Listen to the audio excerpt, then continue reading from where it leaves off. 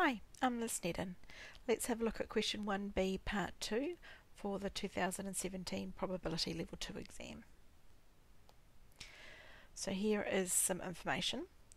So this is now looking at whether or not somebody is obese versus not obese and comparing whether they are smokers or non-smokers.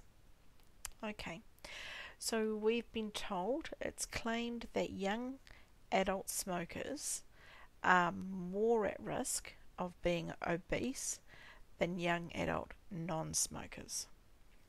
Okay, and so we need to investigate this. So it doesn't talk about how many times more likely they are. So in this case, I'm going to go with finding an absolute risk. So what I want is I want to find the probability of, and it talks about the smokers are more at risk of being obese. So I want to find what's the chance of being obese if you're a smoker, and I want to compare that to the chance of being obese if you're a non-smoker. So I want the chance of being obese given that you are a smoker, and the chance of being obese given that you are a non-smoker. So those are the two probabilities I want to find. So we have smoking people. We're going to start with the smokers. So there are, in this survey, 420 smokers, and from those 420 there are 103 of them that are obese. So my chance of being obese, given that I'm a smoker, is 103 out of 420. Now I'm going to convert this to a decimal just to make it easier to compare, because that's what I'll need to do next.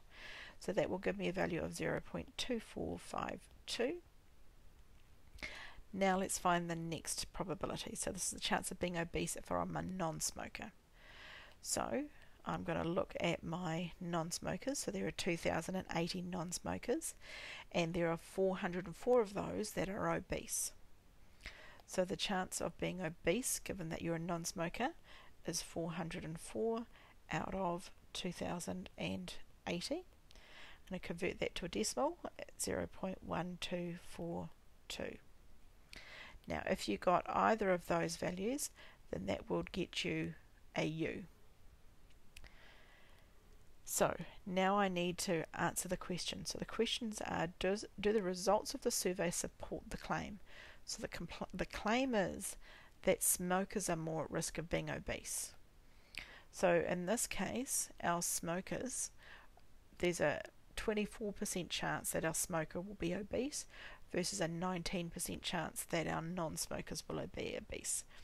So does that match the claim?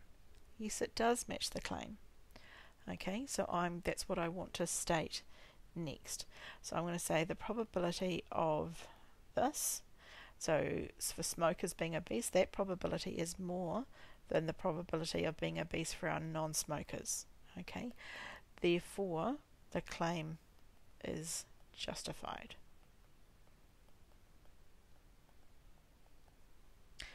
And if we see on our marking schedule there, if we get to a clear conclusion using correct risks, then that gets you through to your R. Then you can tally up for the question.